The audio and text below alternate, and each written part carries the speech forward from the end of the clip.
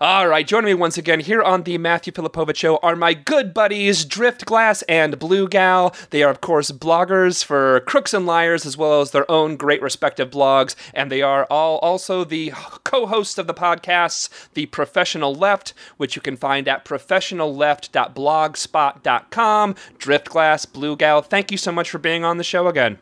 We're glad to be here, Our Matt. pleasure, Matt. We love you, Matt. Oh, I love you guys too. So, but before we get going and into the thick of things here, I just want to take a second on the air to thank you both for one, contributing to the show's robbery fund, and also for talking about it on your show, for tweeting about it and spreading the word. I got more than one donation. One of your listeners in the UK donated to me because of you guys. So really, thank you so much. I really, really appreciate it.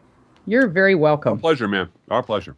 All right, so niceties aside, what you actually said on the show is something that I really agree with. Like, I love having you guys on because what we actually have is very much a type of debate that you would have around the dinner table with like your family and stuff. Because we're all progressive here, but we still disagree on certain things, and I think we're going to have something that we're going to disagree on here, and that is the big topic I want to talk about here is the NSA. And let me just start out here, and then I'm going to give you plenty of time to kind of respond to this. And I'm taking this mostly from Driftglass's blog posts in the last month or so. And I just want to say that this is not Blue Gal's writing. This is not her. These aren't her opinions. These are just mine. This is yours. I'm saying this to Driftglass, and we'll let Blue Gal obviously chime in on this too. But so, okay, tell me if I'm wrong here, Driftglass. From this is the impression I get from your writing from the last month. From the impression, I feel that you feel that Glenn Greenwald and Edward Snowden, their personalities are actually far more important than the actual NSA revelations. That is the gist that I get from your writing, and that's going back like a month looking over what you've written since these revelations happened. We can get into more specifics, but that's kind of the broad question that I wanna start out with. Am I correct? Am I wrong here? Oh, Matt, of course you're wrong. You're completely wrong. No. Checkmate. No, I was trying to make. I got a very good email. I get long, thoughtful emails from listeners and from readers who ask me just those kind of questions, and I try to answer in kind. And it was a really thoughtful email. And my response to this person, my response to you, I suppose, is my impression, my biased opinion about what I'm writing about is more. If I had to sum it up, it's Edward Snowden is not at issue here. I think his leaks are every time I post, I remind people this is a large and consequential story. This is an important story. This is a crucial story. This is a story that requires a lot of debate and discussion and dissection. What Glenn needs is an editor, because in my biased opinion, he keeps intruding his litigator's mind, his advocacy mind, into the story. And there's nothing wrong with that. I mean, I think Matt Taibbi was right. Every journalist is an advocate. Every journalist has a point of view.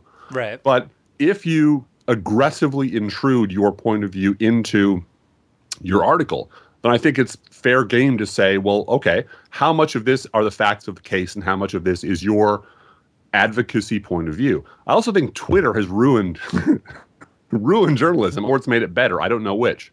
Because actually, I think a bit of both, actually. I think in some ways it's definitely made it better, but in other ways it's obviously made it, like, the discourse is obviously much more terse, I guess I would say. It is, and it's much more harsh. And I think I was involved, I will say, on a personal level, in a long-term relationship, and I'll go that far, with an advocate attorney who was a very nice woman, very smart, very capable, for whom I have a lot of respect. But you never, ever want to have those guns turned on you. Because suddenly, there's only 2 points of view tolerated in any debate. Either I am 100% right, or you're a monster. And there simply is there's not going to be any other point of view tolerated in this discussion. And that's my problem. I think we need to have a really open, rich, vibrant discussion of the limits of surveillance and what happens when you have advanced technology infused into warfare? And are we even at war? And what is a terrorist? And how do we define that? And what does citizenship mean? And how do we define that? I think that the reporting, the facts under the story are really important. I think that, however, the same reporter is trying to circumscribe the debate into only two camps. Either you agree with me 100% or you're a cultist and a monster. And I think that's illegitimate. I think that's a bad way to conduct a debate. Now, I might have been a little categorical in my own way, and I do tend to swear on the internet, which I will try not to do here. But the essence of my argument is, hell yes, let's have a debate, but quit trying to tell people that disagree with you that they're arguing from bad faith or they're bad people, because that is the opposite of having a debate. And I think that's a good point to be had, and I hear that. However, my argument would be that what you just said right now is kind of not what, if you read back about a month's worth of your posts, actually comes across. I mean, and I think making that point is actually a good point to be made, and saying, okay, look, this is the type of debate we should be having. But if you look back over, I mean, most of the posts that you have on this are attacking Greenwald. And because, look, I respect you a ton. You're one of the smartest, funniest writers out there. And like, I really, really, want to hear your opinion on what actually the NSA, and not about how that you don't like Glenn or Greenwald, and like, and I think that, looking back over your writing, that's what bothers me. It's like, if you want to do a post about how you don't like Glenn Greenwald, fine, that's all good. But I'm saying the majority of the posts have been that you don't like Glenn Greenwald. Your Doma post attacked Glenn Greenwald. When Doma, it's like, Doma, it's a great day, and you use that to attack Glenn Greenwald. And I don't understand that. It's like, you want to make the point, that's cool, but then let's get back to the actual real story, and that is the fact that this massive surveillance. Do you think am I being unfair on that, you think? I went back through my archives for the purpose of the responding to this email, because this guy asked exactly the same sort of question. And I found 1, 2, 3, 4, like 8 or 9 posts in which I highlight in a paragraph, this is a really important consequential story, which is precisely why I'm begging Glenn, I'm pleading with Glenn, I'm asking his friends, please stop him from beating up on Rick Perlstein, for God's sakes. Sure. You're not doing your cause any favor. You're not. If your goal is simply to prosecute anyone who disagrees with you, that's fine. If your goal is to win people to your side, please don't beat the hell out of people who might agree with you 80% for not going that last 20%. And the response to that, I'm a contrarian jerk sometimes, and the response to that was, oh my God, Driftglass is sold out. Oh my God, are you being paid off by the White House for not being a loyalist to the cause? I'm like, you want to know how to get me to keep writing about this? Keep calling me a jerk. Keep. So I must admit I kept it up a little longer than I should. But you mentioned the Doma post.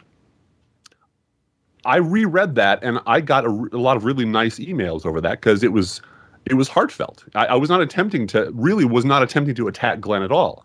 I was trying to point out to him that when it's personal for him, he is willing to say, you know what, I'm willing to accept an imperfect ruling. Because maybe if you were me, maybe if you had your rights taken away from you, maybe if you were in my shoes, you would understand that however imperfect this ruling is, it's better than what it was. And I think it's a very human moment. I absolutely agree with him. And my point in that post was, can you possibly find it in your heart to extend that empathy to people who are not Glenn Greenwald? Can you possibly find it in your heart to find the same empathy for people who are willing to accept an imperfect solution, or willing to say, you know what, I think Obama sucks on these 10 issues and Democrats are terrible, but I also think that the Republicans are coming after my abortion rights, and they're coming after my voting rights. And I don't think sinking the two-party system is in my short-term best interest. You might disagree with that, but can't you accept the fact that someone might believe that and not be a monster? I mean, I think, and I want to get Bluegal in on this because you haven't actually had a chance to speak yet. So I want to get you a chance to just give me 1 second, and then we'll get you into this. I think that might be a somewhat unfair characteristic. And look, I'll say that I like Glenn Greenwald. I think his writing is great. He's been, I'm not like close friends with him, but he's been on my show. My interactions with him, he's been nothing but kind to me, and and he's been nothing but really nice to me. Yeah. But I know he does get into a lot of Twitter battles with people and online battles with people. But I would say I know with a simple Google search I could find you post of Greenwald saying that there are some things that Democrats are better than Republicans are. Yeah. I know you could do that. Noam Chomsky, the far left, man says that he would, if he lived in a swing state, he would have voted for Obama because of the lesser of two evils. So I think that's actually not. I think that you're maybe prescribing something onto him that actually may not actually be the actual way he thinks.